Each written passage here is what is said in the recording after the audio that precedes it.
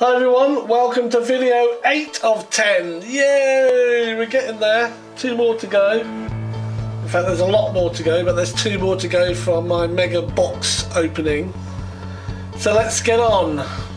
I'm trying something a little bit different on this video. I got myself a video booth and some lights, so I'm going to try some things out. Let's see how it goes.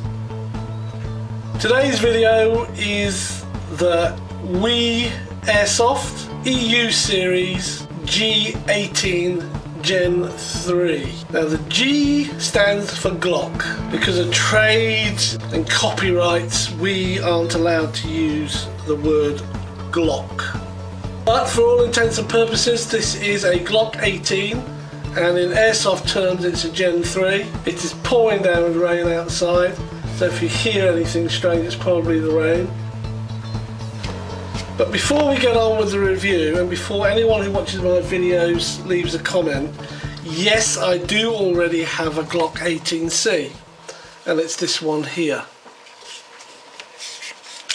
Now this is a KWC ASG branded Glock 18C. There's no markings on it whatsoever, apart from a fake serial number at the bottom here, and the ASG branding and 6mm BB on the side. Within 3 uses, this defaults now to full auto. You cannot take it off full auto. So I got thinking, I said, okay, the reason I bought this is to use it with my carbine conversion kit. So I went out and I bought a bigger magazine, 50 rounds. It doesn't matter what you select back here. If you select it to semi-auto, it still fires full auto. I've taken a look on the inside and it's something to do with the worn sear. I've taken a look to see what needs to be done to correct it, and to be quite honest, it's not the best branding. It's quite a light Glock, so I thought I'd get the WE instead. So this one will always be married to this rather large magazine, and it will be installed permanently inside my carbine conversion kit. So that's why I bought this. In case any of you are wondering, the gold, something I painted on.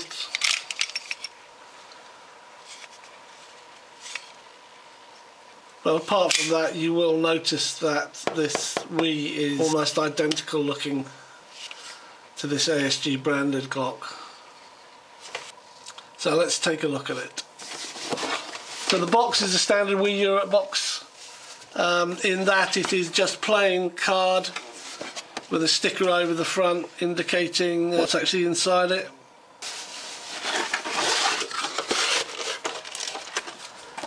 G series on the front, basically it's a Glock.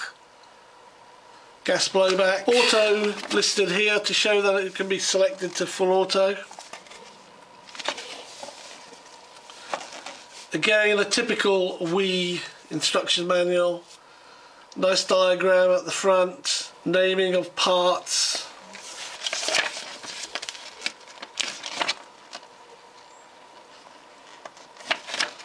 Quite nice. It's got takedown instructions, and it also has part listing, as in G numbers, but there's no actual listing to tell you what they are, which doesn't matter because, as you know, the WE instruction manual, if it did have a listing, it would be in Chinese. So there we go, pretty standard manual. Standard WE interior packaging in the box, which is this mulch pressed and moulded cardboard basically. Very good for recycling in the environment. Very boring otherwise. I'll get rid of that. As with all of my airsoft purchases for my collection, I buy a spare magazine. Nothing to write home about. It's a standard Glock magazine. I believe the same magazine can be used in the Glock 17. Green gas goes in here.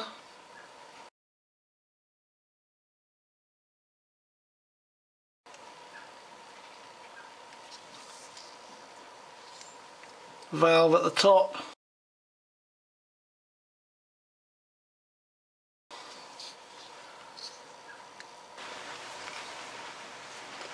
The magazines are loaded by pulling down the spring, holding it back, it won't lock in place, and then dropping the BBs into this slot here, which is slightly wider than the rest of this. They go in quite nicely, and you can get 24 double stacked.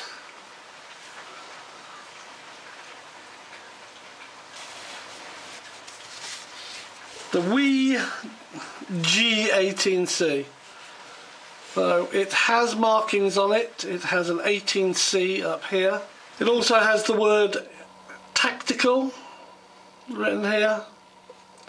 9×19 stamped in it.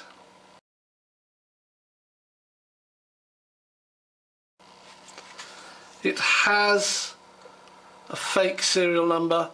But this also acts as the safety. You push it towards the trigger guard and it acts as a safety.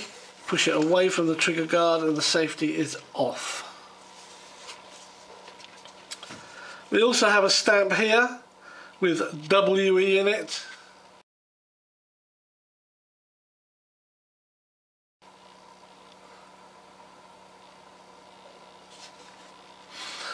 Unfortunately, my new video tent, my right hand diffused light has gone. I don't know whether it's a fuse in the plug or the bulb. Isn't that typical though? We all struggle on.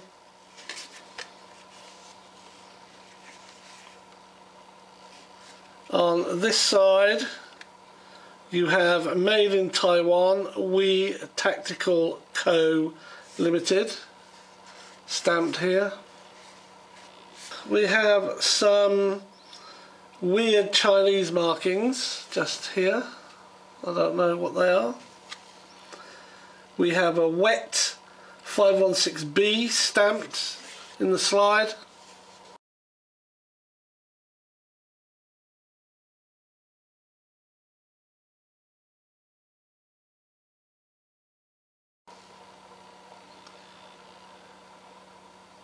And we have the same number with the same Chinese marks, and that's followed by another little WE stamp across the slide.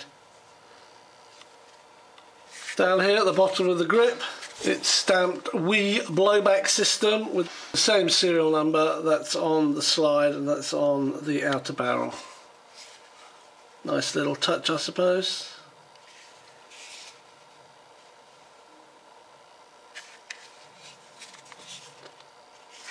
It's very nice to hold. The mouldings here for your thumb, both sides, it's ambidextrous, and the finger separation moulds on the grip are very nice.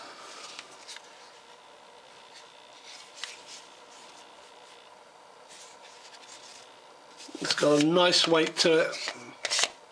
This is empty magazine, not the full magazine. It has gas in it and the Glock is empty.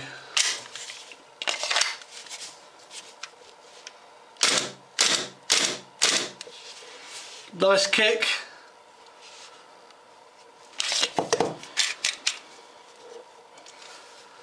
Push this down, this fire mode select, and we're on full auto. The indicator is of course a single dot for semi and 2 dots for full auto.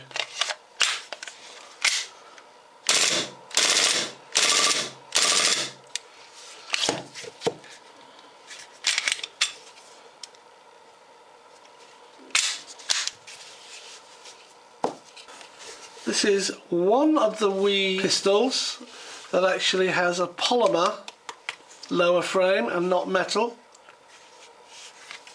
but that is probably because the Glock does. Metal slide at the top and metal outer barrel and of course inner barrel, so we'll take a look at that. So the takedown procedure for this is to put the fire mode select in neutral, which is basically straight along the slide. Then you cock it back, pull these down and push it forward, and the whole lot just comes straight off. The inner workings are of course metal, and they're in a subframe, so it can all be stripped down. This part can be separated and pulled out. There's a pin here, you knock the pin out, there's a screw at the back, and the whole mechanism lifts out.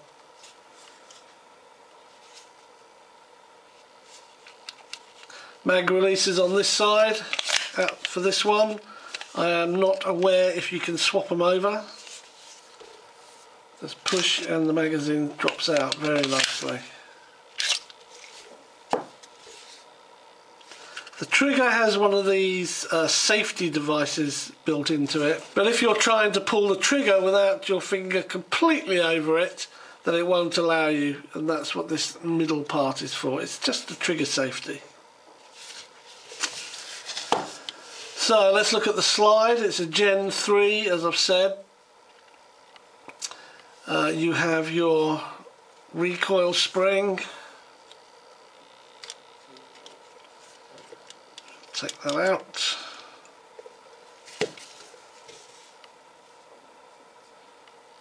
Now what's quite nice is that they've got a circlip mechanism at the front here which keeps the spring on the rod, so it's not going to go flying off anywhere.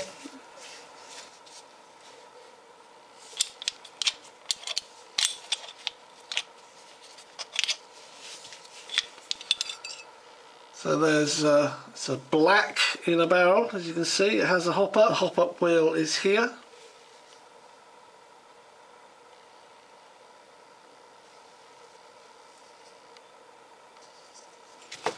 And this is the outer barrel with the cooling slits in it to make it all look nice. And you can see the slide has cutouts here and indentations on this part here. So the sights are non-adjustable. They're just what I call the slab sights at the back with a cutout, and the front sight is just a peg. But they have been painted with a rectangle and a dot, so you can line them up.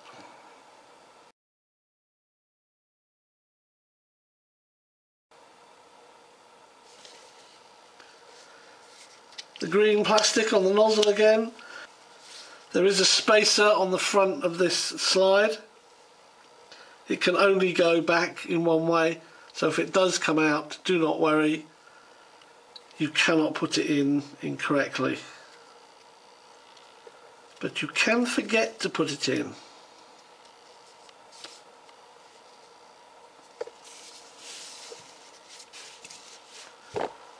So reassembly is of course just the reverse of disassembly. You will notice that this barrel is sprayed black. It isn't a black all throughout, so it will scratch up, but as I've said, on this one I painted it gold. So if I use these as a pair, I'll probably be spraying this gold anyway. But I digress. Let's get back to the reassembly. Inner barrel slides into the outer barrel. They both slide, drops down, and then making sure that this open end of the circlip faces downwards towards the barrel. Press it, slide the rod through the hole and put it in place. Then you just slide it back in where it's supposed to go.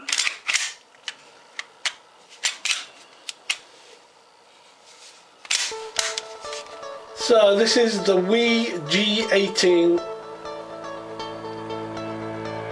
gas blowback.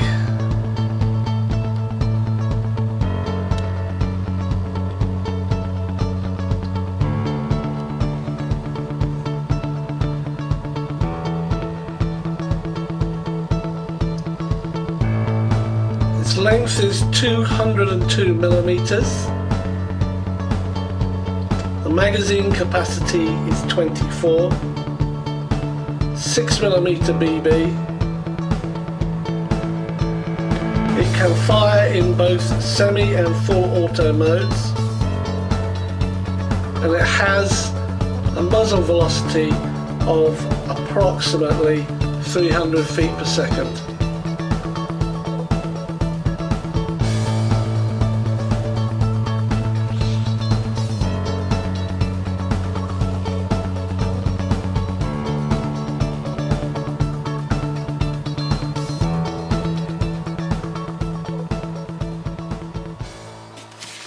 Right, and just as I finish the video I get my diffuse lighting working.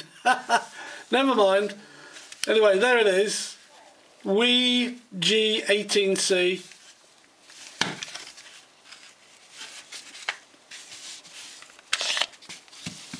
So thanks for watching, stay safe, and I'll see you on video number 9. Cheers!